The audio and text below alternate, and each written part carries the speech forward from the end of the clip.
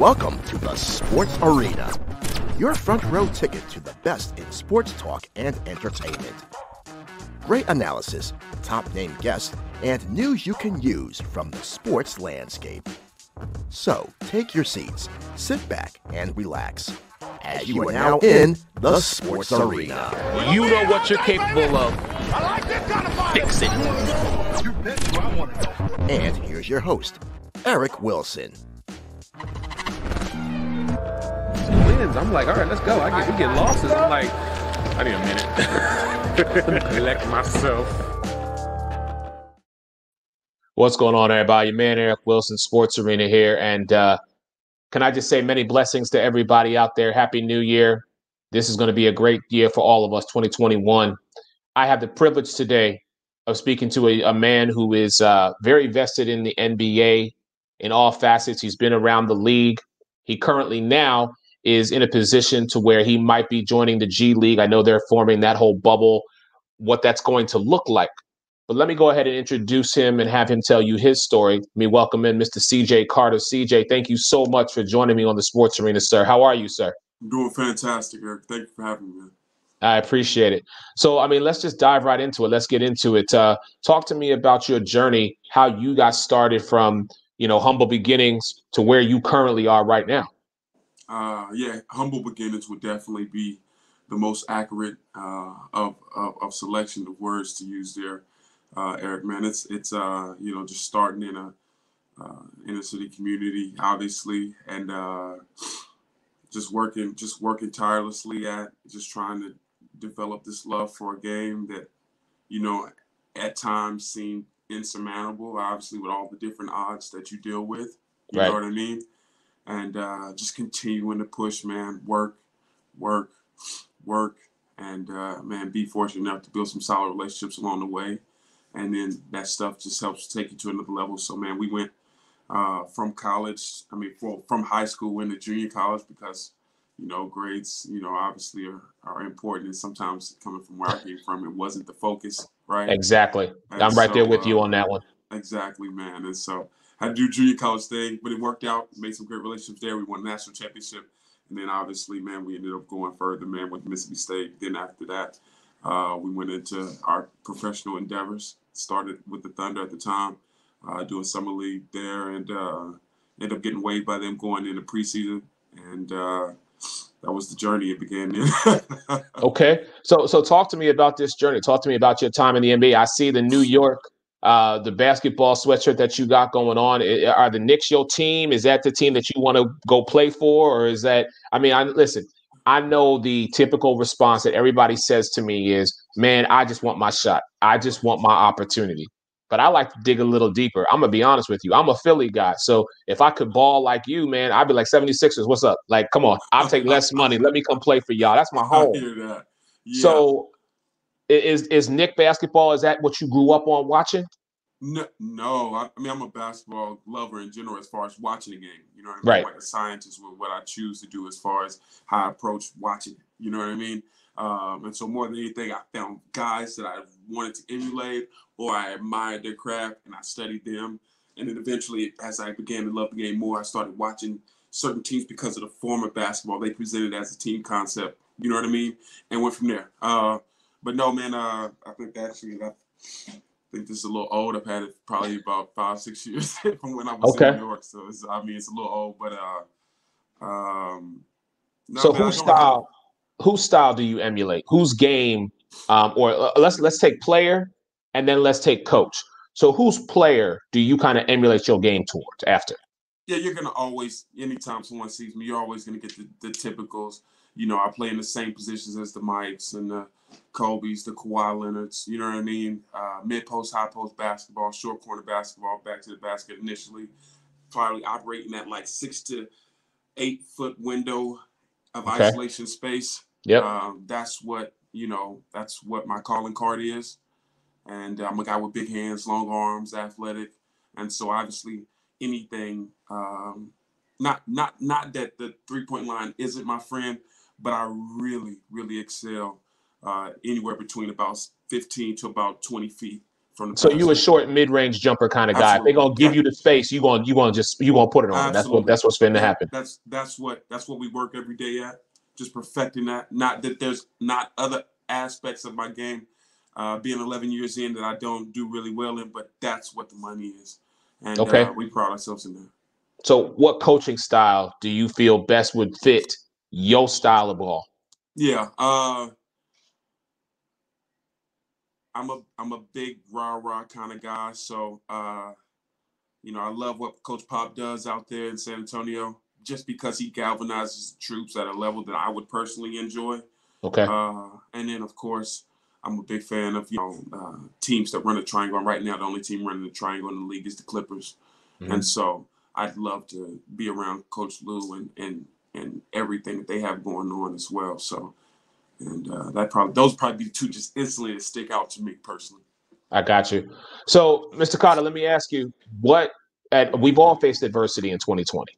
Right. You know, with the pandemic and everything happening in the world, we all kind of had to take a step back and kind of reflect on who we are and kind of reinvent ourselves for 2021. So let me ask you, what have you done in 2020 to put you in the best position to be successful in 2021?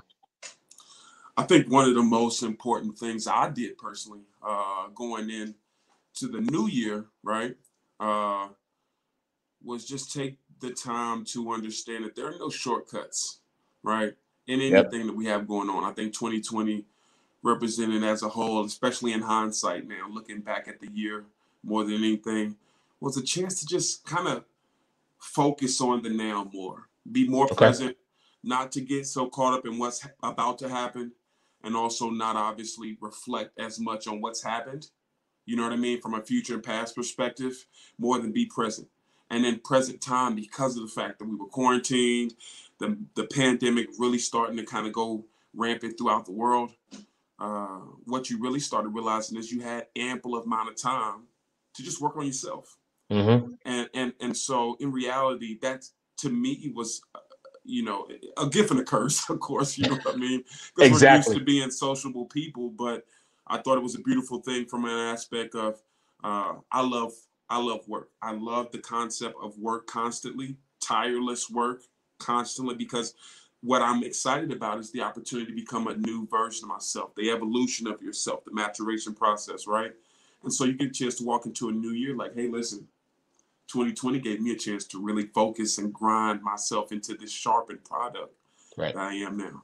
As they say, iron sharpens iron. And as I've learned a long time ago, stay ready so you don't have to get ready. That's exactly right. Exactly. Yeah. So let's talk about your connection with the CYM and the Undiscovered League. Let's talk about that. How did they find you? How did you find them? And how was that process? What was that process like?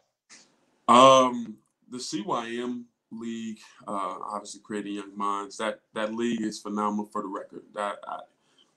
I've been around basketball obviously my entire life, but just a place that doesn't want to exploit people for whatever gain more than just give these people, young men or coaches or whomever, an opportunity just to showcase their love for the game is a beautiful thing. You know what I mean?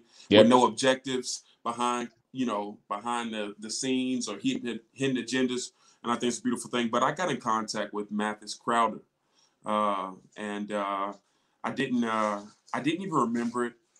I guess when I first came out here to Texas, I ran about 2011, 2012. We ran into each other at a basketball function at the time, and I'm doing my pro grind, and so some guys knew me obviously, and so I was just in the basketball environment, and they had a guy with him that looked like he had a lot of potential promise on him. And I just shared some stuff with him, just some information, just trying to help in his process. And apparently from what they were saying, they was like, man, your words just always stuck. You know what I mean? Wow. Where you carried yourself and this, that, and the third. So I'd say probably about 3 or 4 months ago, I was in the gym, obviously just sharpening, getting my work in. I like to work. Exactly. And just so happened to run past Mathis again. He was like, CJ, what's going on? I'm like, hey, how you doing? You know what I mean? Didn't really remember him at the time, and he reminded me where he met me at and how we had kept running into each other. And he's like, man, the last time we saw each other, we were at the Mavericks facility, and this, that, and the third. I'm like, oh my goodness, I remember, man. What's going on? How you been? I instantly just all clicked. Oh yeah. And so we stayed in contact, and he let me know what he was doing and said it would be an honor to have me come through and participate in what they were doing initially, man. And once I saw it, it was awesome because these guys were all hungry. They just filled with that love of the game. And I was like, oh, no. However I can help, let me know, and we'll go from there. Yeah, and that's big. The one thing that I have learned by watching, Dr. Ackerman and Coach Crowder is just the involvement and just the genuine love of building up these young men as they come through this undiscovered league. Yeah, I'm absolutely. so thankful that I was able to just get on board and be a part of this, because now it has opened up my world, and kind of in the same regard as you were trying to help me just kind of reinvent myself. CJ, thank you so much for your time, man. Brother, I really appreciate it. Best of luck. I'm gonna give you the floor for about 30 seconds. I want the world to know where they can start following you, because I want to see this journey evolve. I hope, I have a strong feeling that your number is going to get called when it comes to what they do in the G League, and I can't wait to see you back in the NBA. So if you would do me a favor, please, I'm going to cut myself out. Just give 30, 45 seconds. Let the people know where they can find you and follow you and watch this amazing journey. Yeah, I mean, sure. I choose to kind of stay kind of selective, narrow myself down in my social media platforms. So if you want, you can always contact me through message or whatever the case may be on Instagram. My handle is @TheCJCarter, @TheCJCarter on Instagram. And man, I'm always open. I'm never one of those guys to shy away from communicate with anyone. So you got something you want to ask or comment or a suggestion or criticism, I'm open to it all. So I appreciate it, man. Thank you so much for joining me today here on the Sports Arena. Ladies and gentlemen, this is Mr. CJ Carter. This man, from humble beginnings to where he is right now, about to be back in the NBA, whether it be in the G League or actually back on that main court. Right. I'm excited to see what this brother can do. Many blessings, man. Happy New Year to you. I look forward to talking to you really soon. I appreciate it, Eric. Thanks, man. You guys have a great Thank you. That's going to do it for your man, Eric Wilson. Hey, Happy New Year, everybody. 2021. Let's get that grind. I'm going to talk to you guys soon. Have a great day.